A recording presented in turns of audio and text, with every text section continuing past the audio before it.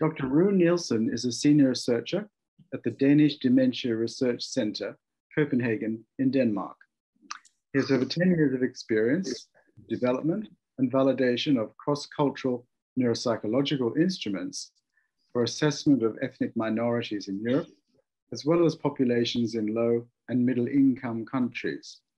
I met Dr. Nielsen, first of all, when I organized a special symposium on the topic of communication disorders in migrants and refugees some 5 or 6 years ago. And Dr. Nielsen has now become a central figure in the European initiatives to advance care and prevention of dementia within the broader European context, which naturally includes refugees and migrants. So without further ado, if it's possible to launch Dr. Nielsen's talk, please go ahead, Teresa.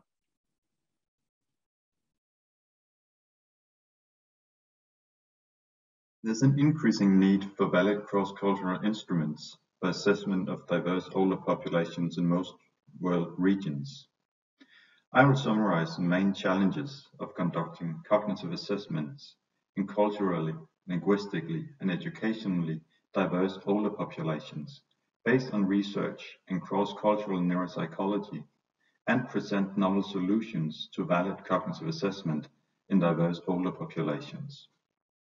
Throughout my talk, I will try to relate research findings from other world regions to the Greater Bay Area context.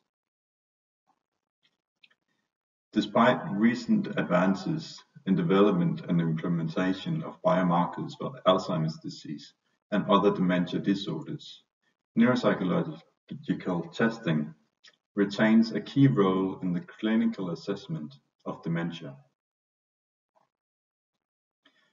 However, many of the conventional neuropsychological tests used in dementia diagnostics are biased by cultural, linguistic, and educational factors, and may even be inappropriate or misleading when assessing people originating from non-Western cultures. As in other world regions, currently there's a lack of validated instruments for assessment of culturally and linguistically diverse populations in Europe. However, with the increasing diversity in older populations, the availability of instruments for accurate diagnosis and of cognitive functioning in people from diverse backgrounds becomes increasingly important to ensure proper diagnosis and treatment. The term cross-cultural neuropsychology was first introduced by the Colombian-American neuropsychologist Alfredo Ardila. Although cultural influences on the presentation and clinical features of neurocognitive disorders and on functional and structural organization of the brain have been the focus of research in cross-cultural neuropsychology, most research has addressed cultural influences on cognitive processes as measured by neuropsychological tests. As stated by Ossel and co-workers, culture dictates what is and what is not relevant in a situation and provides specific models of thinking, acting, and feeling. Cognitive abilities measured during neuropsychological assessment correlate with many factors, including an individual's learning opportunities and contextual experience within a culture.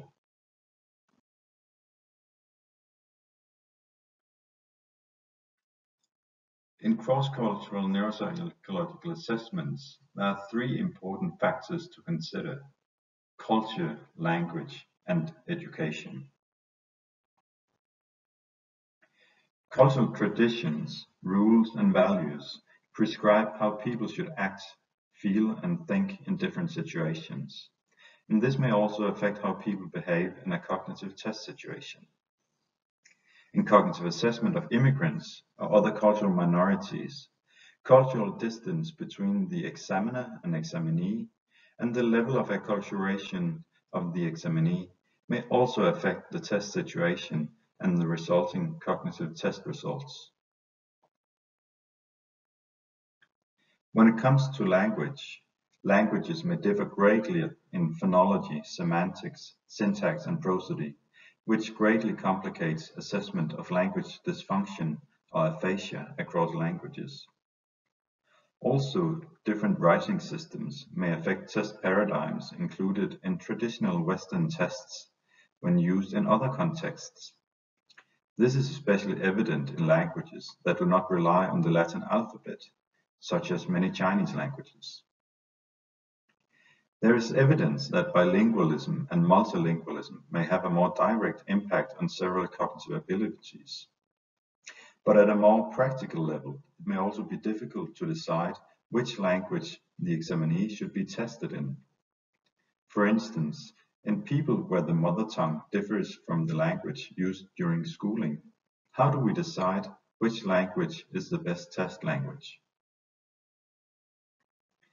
Finally, there are numerous issues when using both informal and formal interpreters during cognitive assessments. One of the most important factors to consider in all cognitive assessment is the level of education, as performances on most cognitive tests correlate with years of education. However, the length of the school day and year, curriculum, and quality of what is being taught may differ greatly between countries and even between schools within countries. Finally, cognitive assessment of people who are illiterate and without formal schooling may be extremely challenging, as they may never have acquired the knowledge and skills needed to solve many traditional cognitive tests. In the following, I will give examples on how these three factors, culture, language, and education, may affect cognitive testing.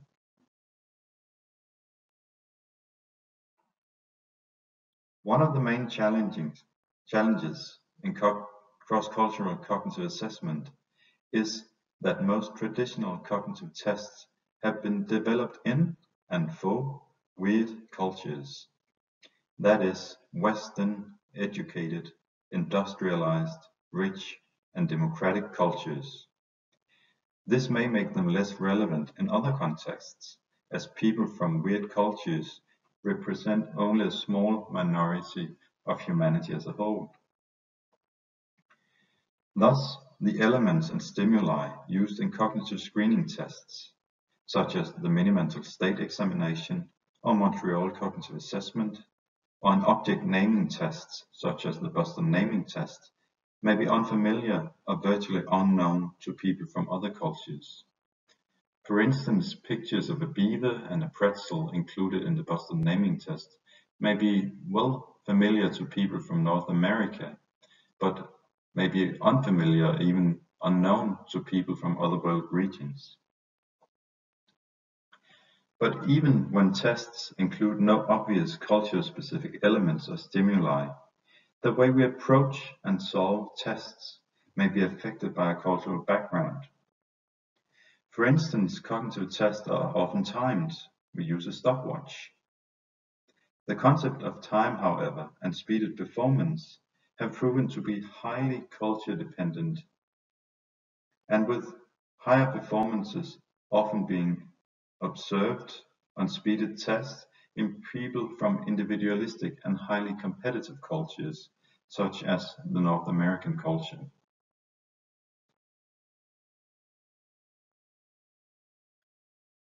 Language effects have been observed on several cognitive tests, and differences between languages often complicate test translation and cultural adaptation of conventional Western cognitive tests. For instance, differences between languages have been observed to affect performances on tasks such as repetition of the month backwards. For instance, in Mandarin Chinese, names of the month are just called month 1, month 2, month 3, and so on, which is quite different from the way the months are named in English. And thus, the complexity of this task is much greater in English compared to Mandarin Chinese. Also, the way we categorize the world may be affected by cultural background. In this older study, US children and Chinese children were compared on a categorization test. They were asked to categorize these three objects, so which two belong together, whereas American children were more likely to say the chicken and the cow belong together because they're animals. The Chinese children were more likely to say the cow and the grass belongs together because the cow eats grass. So the focus was quite different in the way they categorized these three items. Differences have also been observed on digit span tasks, where you need to repeat a series of digits in the same order, where it's seen that digit span is longer in Cantonese compared to English speakers. Generally, a mean digit span of 7 is found in English speakers, whereas in Cantonese it's 10 digits. Also, it's observed that digit span is longer in English than in Spanish, and even in bilingual Welsh English-speaking children, their digit span was better in the second language compared to the first language, that is, better in English than in Welsh. And the explanation for this is usually the word length effect. That is, in English, for instance, the words for the digits 1 to 9 are longer compared to Cantonese, and in Spanish they are longer than in English, and the same is true for Welsh. The names of the digits are longer than in English, and this puts greater demand on the phonological loop, which is part of the working memory. So that's the explanation that's usually provided.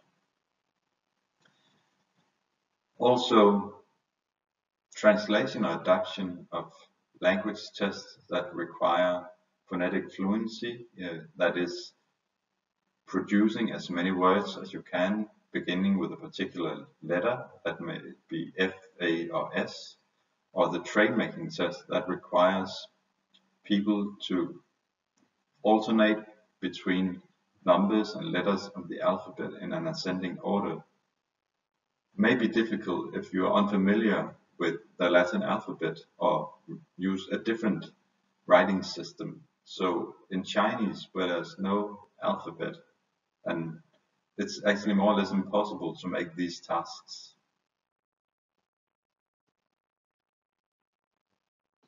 Also, there are multiple levels of multilingualism, and it may be hard to decide which language is the best to use for cognitive testing. Many bi- and multilinguals have one or more languages that are predominantly spoken in their public lives, and another language that is predominantly spoken in their private lives. Thus, the vocabulary across these languages may to some extent be context-specific. Importantly, the ability to get by in everyday life in your second or third language does not guarantee that cognitive testing in these languages is viable.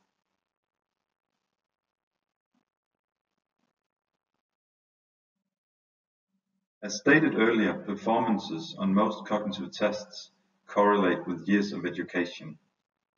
This is especially evident in the case of people who are illiterate and with little or no formal education. Effects of literacy have repeatedly been observed on tests of general cognitive functioning, such as the mini-mental state examination and Montreal cognitive assessment. On several language tests, including repetition of words and sentences, object naming tests, and verbal fluency tests. Also, influences have been observed on calculation and number processing tasks, such as backwards subtraction tasks and the digit span test, on visual constructional tests, including copying of both simple and more complex figures that are typically included in cognitive screening tests, and on the block design tests. Effects of literacy have also been observed on a range of motor function tests requiring alternating or sequencing of movements of one or both hands. on metalinguistic awareness, including understanding of and identification of phonemes and of grapheme-phoneme correspondences. Finally,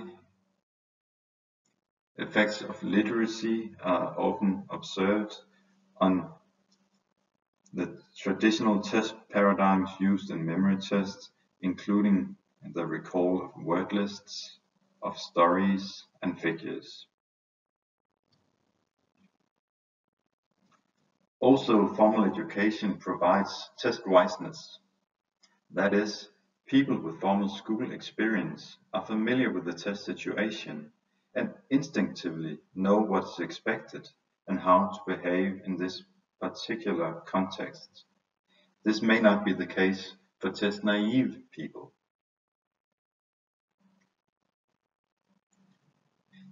The association between education and cognitive test performance is not linear. Rather, the association is a decelerating curve attending to a plateau, with the greatest effects between having no education and just a couple of years of education, and little further effects after approximately 12 years of education. Here this is illustrated for the mini-mental state examination and animal fluency test in a sample of middle-aged and older Turkish immigrants in Germany and Denmark.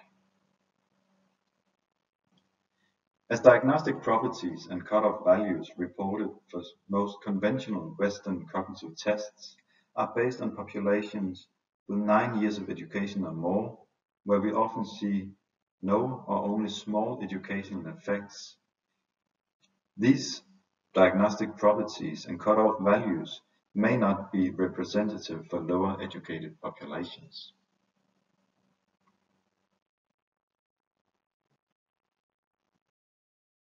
So how do these findings relate to the Greater Bay Area context?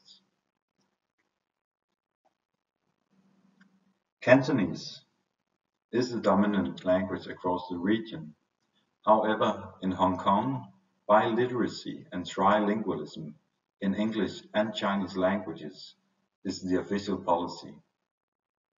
Also in Macau, Portuguese is an official language, and several other languages are commonly spoken in everyday life throughout the region, including both local languages and dialects and the languages of different immigrant communities. Educational levels are highly variable, both across and within regions in the GBA, with relatively high levels of illiteracy in some regions. Although several tests for early diagnosis of cognitive impairment are available in Chinese languages, there are concerns about the reliability and validity of conventional or Anglocentric cognitive tests in the multilingual environment of the GBA. Thus, it's been suggested that screening tests should be designed for older people who have lower levels of literacy and can be administered in any dialect spoken in both the rural and urban populations of the GBA. Traditionally, cognitive tests used outside Western countries have been cultural adaptations of conventional tests. However, some limitations of this approach has been observed, and often it's quite challenging or difficult to make proper cultural and language adaptations. I'll try to exemplify this with the Chinese Beijing adaptation of the Montreal Cognitive Assessment that was later used in a study in Eastern China.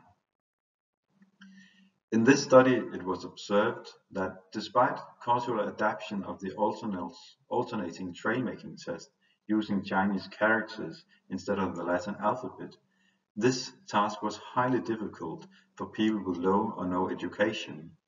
And this had previously also been observed in a study in Hong Kong by Wong and colleagues. It was also seen that almost 60% of the participants were unable to name pictures of a rhinoceros and a camel included in the MOCA. In the memory tests, use of words such as velvet and church made it hard for many participants to memorize the word list, as these words were unfamiliar and not part of their everyday vocabulary. And in both people with and without formal education, about half were unable to tell the similarity between a watch and a ruler. So despite using a Chinese adaptation of the MOCA, several cultural and language issues remained. A different approach has been the development of cross-cultural cognitive tests, that is, tests that were specifically designed for the cross-cultural and cross-linguistic contexts.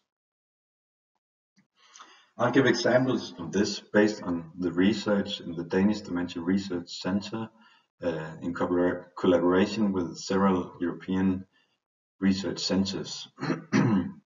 So these results are mainly based on a series of studies based on the European cross-cultural neuropsychological test battery. The aim of this test battery was,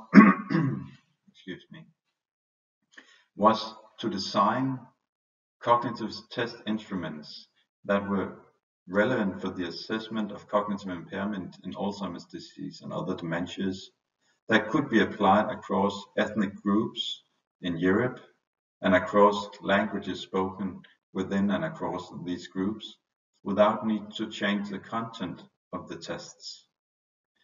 Also, it should be possible to administer the test with an interpreter in a more or less straightforward manner. And finally, it should be possible to perform these tests with people with limited or no education.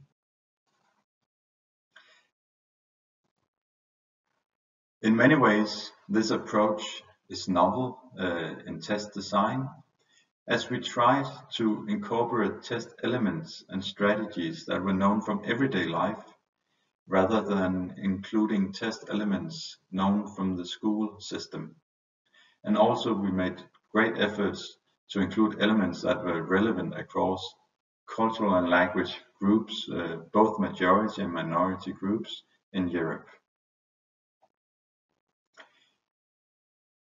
All in all, so far we have designed three different tests. The main one being the European cross-cultural neuropsychological test battery.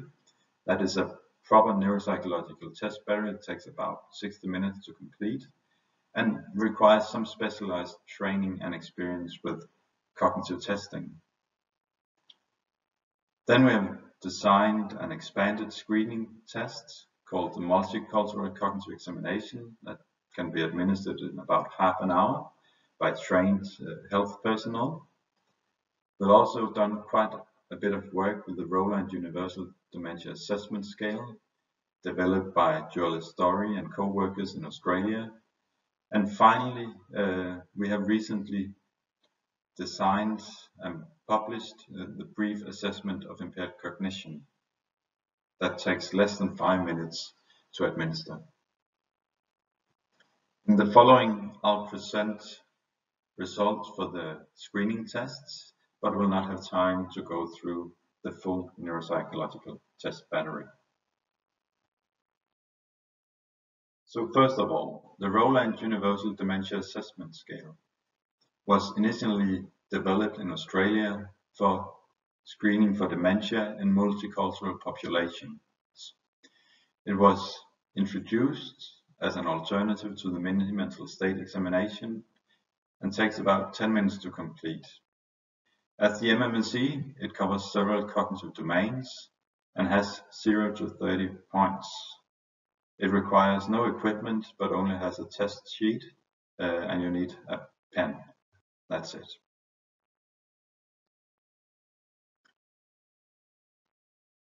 The main difference between the test items in the RUDES and the MMSE is that items in the rooters are generally something that's familiar to people from everyday life. For instance, instead of encoding and recalling 3 words that have no obvious connection to each other, here you tell a small story about that you're going shopping and you need to memorize 4 grocery items that you need to recall at a later time.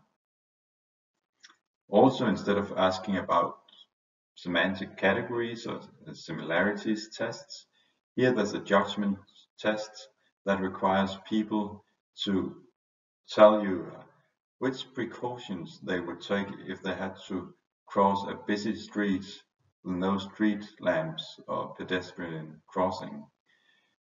Again, something that's known from everyday life. Today, the rooters is the most widely used and validated cross-cultural cognitive test globally, and it's been included in several studies in both high-income countries and low- and middle-income countries, and has Chinese versions from Taiwan and mainland China. In these studies, the rooters has generally been translated directly from English into the target languages without need to make any cultural adaptations. The main one being the shopping list that includes tea as one of the items that was found to be culturally less relevant in Spain and Latin America and substituted by the word coffee. But this is a minor cultural adaptation. In these studies, the rooters is found to be relatively unaffected by gender, cultural background, and language use, but education slightly affects test scores in low-educated populations, for instance in studies in India, Thailand, and Turkish immigrant populations in Denmark, in Lebanon, and other minority populations in Europe. Recently, my colleague Kasper Jørgensen and I did a systematic review and meta-analysis of the rooters and compared diagnostic accuracy across high-income countries and low- and middle-income countries. What we found across the studies was that both sensitivity and specificity measures across all studies included in the meta-analysis were quite good, close to 0.80 for both measures. When comparing the diagnostic accuracy between high-income countries and low- and middle-income countries, we didn't see many differences. In high-income countries, specificity was a little higher than sensitivity, whereas the opposite picture was found in low- and middle-income countries, where sensitivity was slightly higher than specificity. These small differences are most likely due to a lower educational level in low- and middle-income country settings compared to high-income country settings that decreases specificity in the low- and middle-income country settings.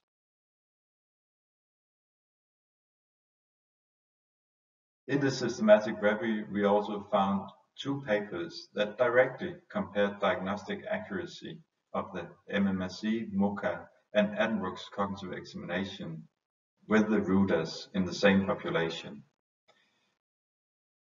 These studies were performed in Spain and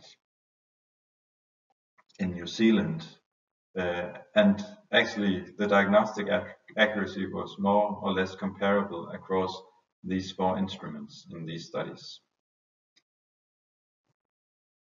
We were also able to make a comparison between the rooters and the MMSE in this meta-analysis and found that the area under the curve values were a little higher for the rooters, but that this was not significant.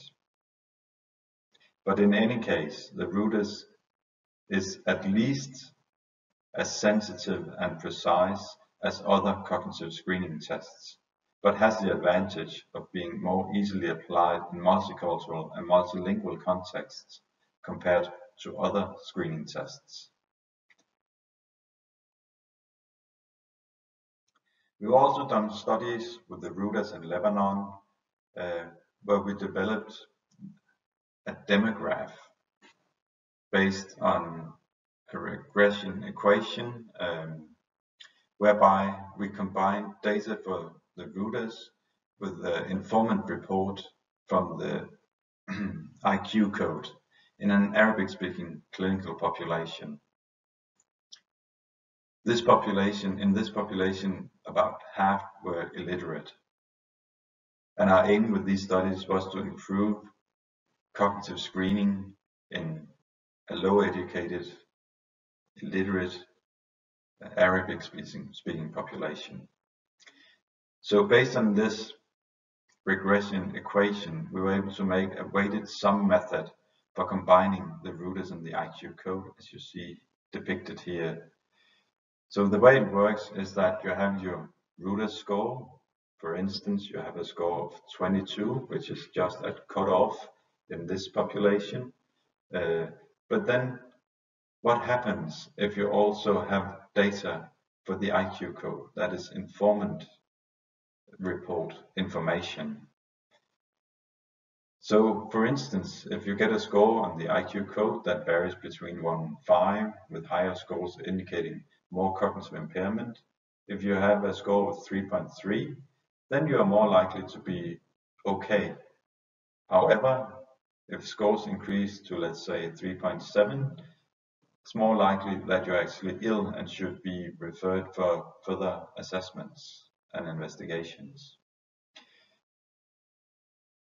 So using this demograph in the clinical population, we found quite good diagnostic accuracy, and we're actually able to significantly improve diagnostic accuracy of the rooters used alone by combining it with the IQ code. We then went on to apply the demograph in an epidemiological research study focusing on the prevalence of dementia in Lebanon. Here we compared the diagnostic accuracy of the rooters to the 1066 Dementia Research Group dementia diagnosis, and of the demograph compared to the 1066 dementia diagnosis. And as you see on this slide, the specificity of using the rooters alone was quite poor, actually, whereas sensitivity was high, and we correctly identified more or less 67% of patients and healthy people. However, by using the demograph, we were able to improve the specificity significantly, and now correctly identified almost 92% of patients and healthy people. So this is a good indicator that when doing epidemiological studies in dementia prevalence, the inclusion of informant report can be quite important, and that it might be challenging or problematic to rely on results from cognitive tests alone, even when using a culturally relevant test. So an example of this concern is this recent review and meta-analysis of dementia prevalence studies in China, looking at both Alzheimer's disease and Parkinson's disease.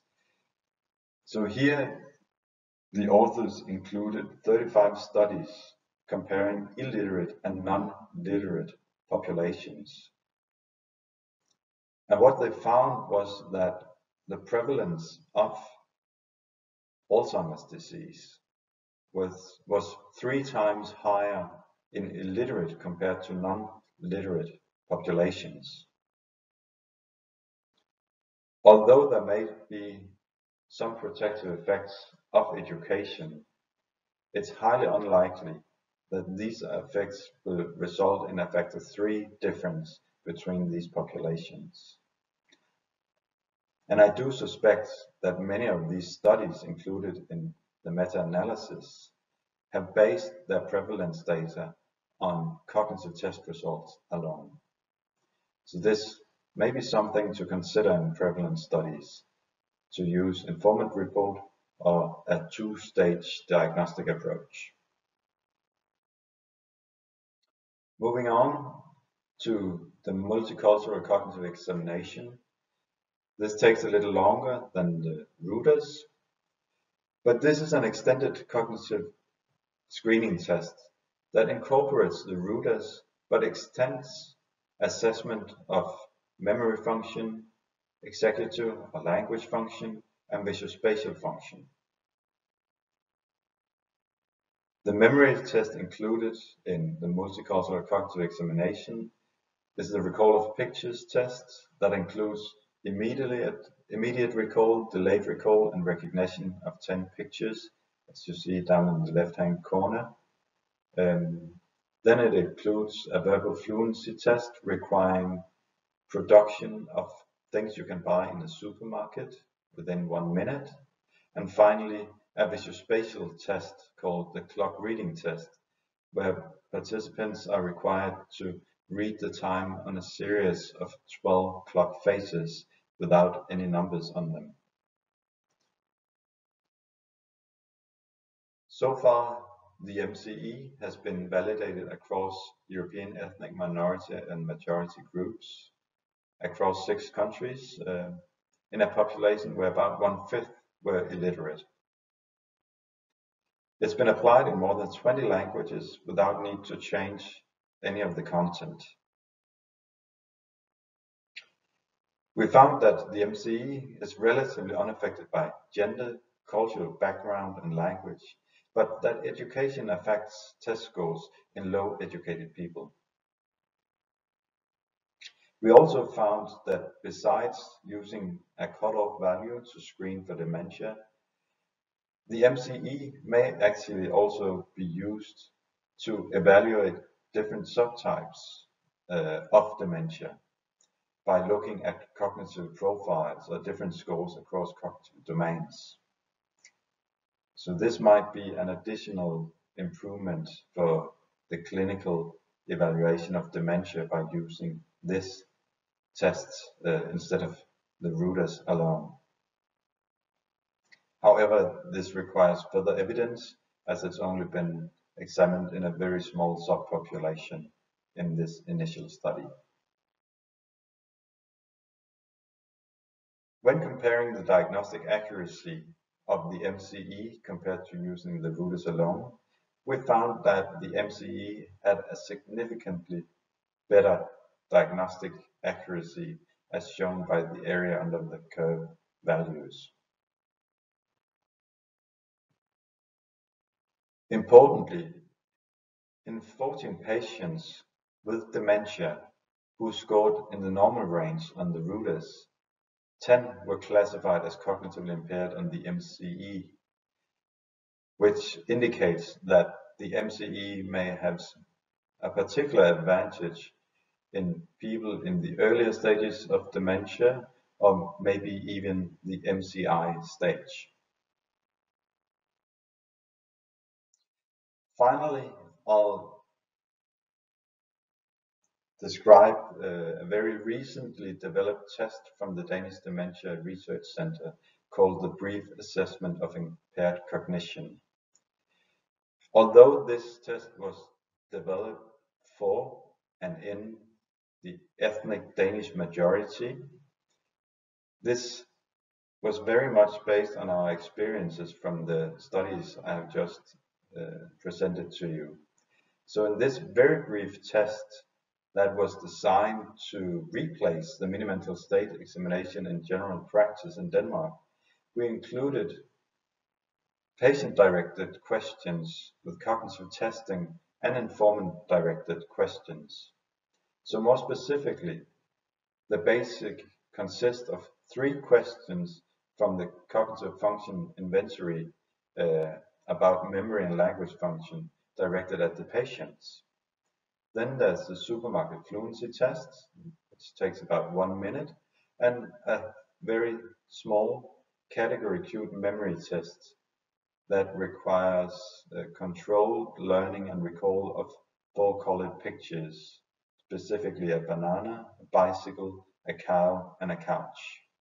And finally, there are 3 questions from the IQ code for an informant, which might be a relative or another person with knowledge about the patient. The basic has 0 to 25 points and can be applied in about 5 minutes or less. So far, it's been validated for dementia and MCI, or mild cognitive impairment, in Denmark in a sample of 428 people, with none being illiterate. However, very recently, the basic was published in a Mandarin Chinese version without need for any cultural adaptation. Actually, the authors stated that one of the advantages of the basic was that it included no culture-specific elements and mainly relied on questions from everyday life. In our studies in Denmark, the basic is relatively unaffected by education, but gender was found to have a small impact on test scores, with females having slightly higher scores than males. When looking at the diagnostic accuracy for the basic compared to the MMSE, which is a more complex test taking 10 minutes, we found significantly better diagnostic accuracy for the shorter basic test for both dementia and mild cognitive impairment. Especially, we found that if you look at the right-hand panel, we see that there's a very significant improvement for screening for MCI by using the basic compared to the MMSE. So this is certainly an advantage of the basic, that it's much shorter to administer, but it has a much better sensitivity to the early cognitive challenges that's seen in mild cognitive impairment. So for my concluding remarks, there seems to be a need for valid cognitive instruments for assessment of diverse older populations in the Greater Bay Area. This is due to the cultural, linguistic, and educational diversity in older populations in the region, and that the available instruments for accurate assessment of cognitive functioning in people from diverse backgrounds is to some extent lacking, and it is important to provide these instruments. One of the issues is that cross-cultural assessment with conventional Anglocentric cognitive tests may be inappropriate due to the cultural, linguistic, and educational biases often found on these tests. However, several promising cognitive instruments have been designed for assessment of older people with diverse cultural, linguistic, and educational characteristics in other parts of the world. And although both the CNTB, the MCE, and BASIC, as well as the RUDES, were originally designed for cognitive assessment of multicultural populations in Europe and Australia, they may be relevant to the Greater Bay Area context as well. Finally, I'd like to thank my many national and international collaborators in Denmark, across Europe, in Brazil, and in Lebanon. Thank you very much for your attention.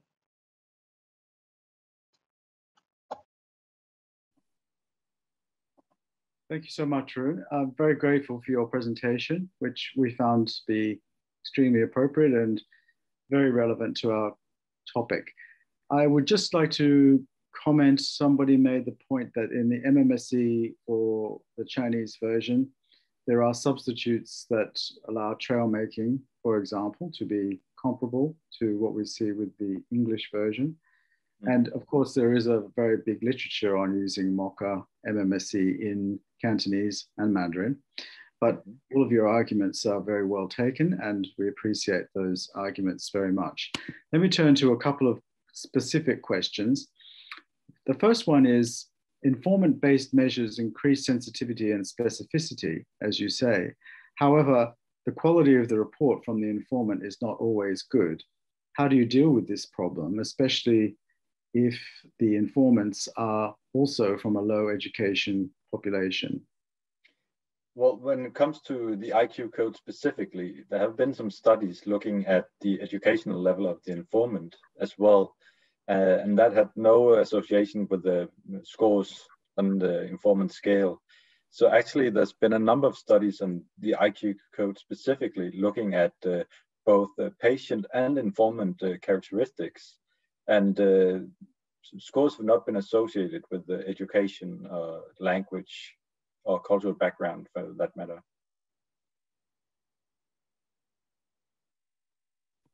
Thank you.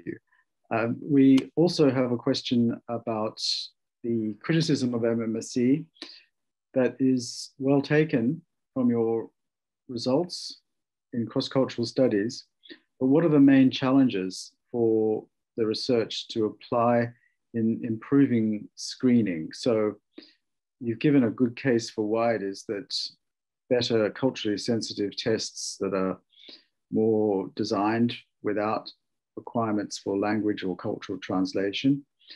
Can you give us a brief suggestion regarding the future challenges in this particular line of research?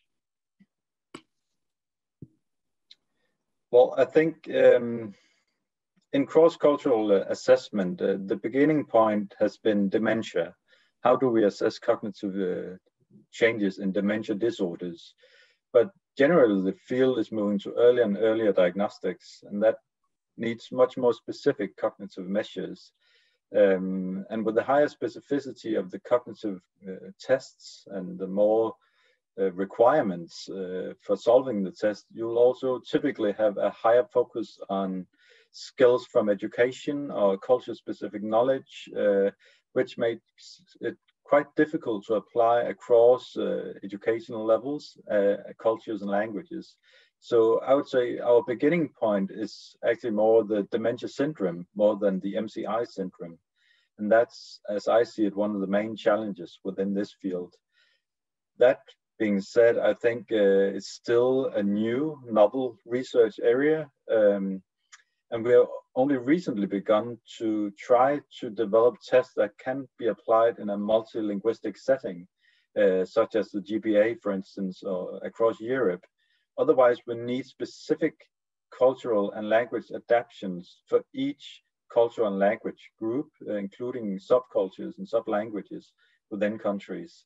And in clinical practice, at least, that's highly challenging to have clinical staff speaking different languages, having different versions of the same test. I know the MOCA has been translated to several languages, which are available to both researchers and clinicians. But for instance, in a large city in Europe, where you see patients from many different areas of the world and speaking many different languages, you might need to have 10 different versions of the same test in different languages, of which you might only know one or two yourself. And that's a challenge in clinical practice. Thank you so much, Dr. Nielsen. We're going to take a break in order for the technical team to reset. A couple of problems have come up, so we're going to do that and break into your session 5 minutes early. But there may be further questions which we will pass on to you.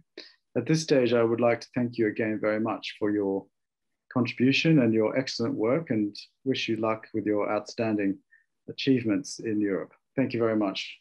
Thank you.